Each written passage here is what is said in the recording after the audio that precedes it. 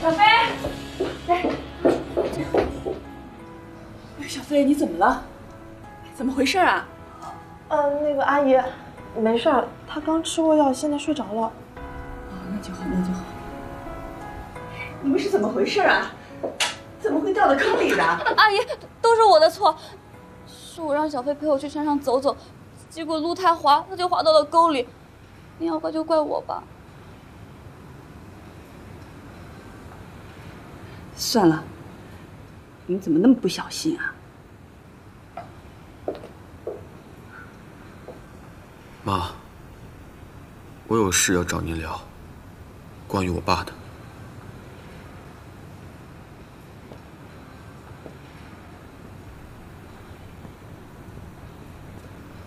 您不说，我是不会让您走的。出去说。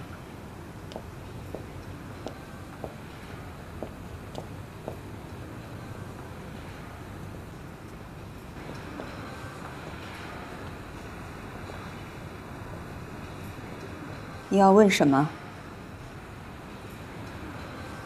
我爸是怎么死的？为什么要问这个？因为我虽然已经不记得了，但我总觉得跟我有关。你真的一点都记不起来？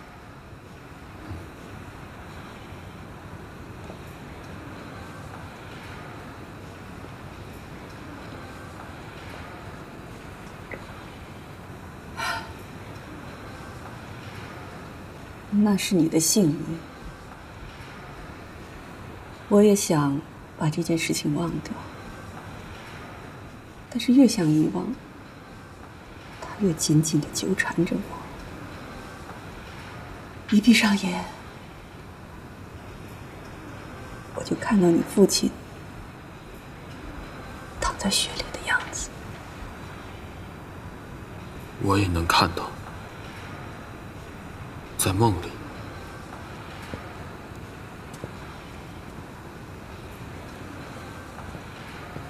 虽然我已经记不清楚发生了什么，但是每次只要一睡觉，我就能看到我父亲的尸体躺在那儿。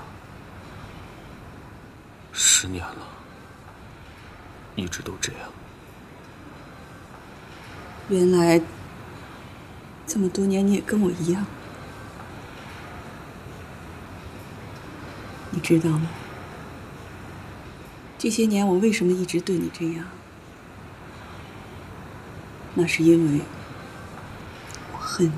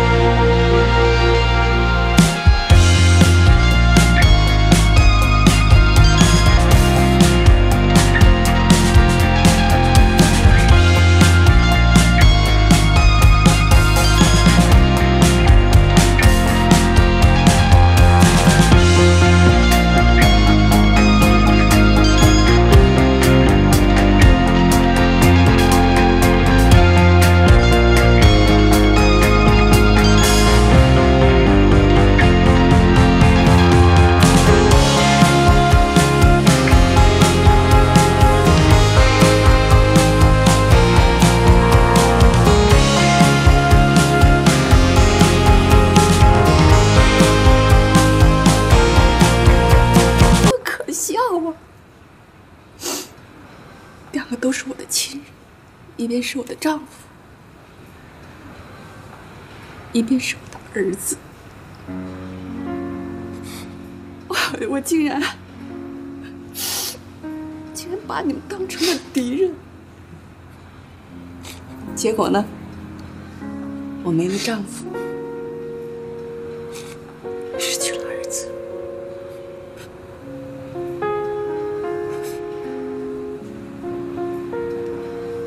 妈，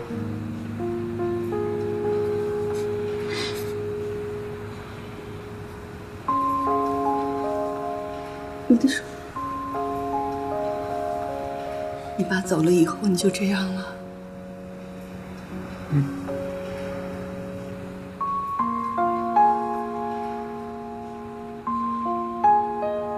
这些年我一直以为你一心钻到钱眼里，过着纸醉金迷的生活，没想到这几年你也跟我一样都不好过。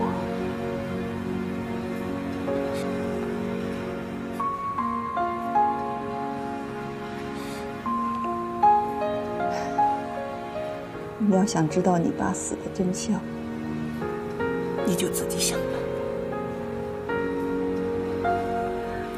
我是实在不想再回忆那些了。这些年我对你做的这些，别怪我。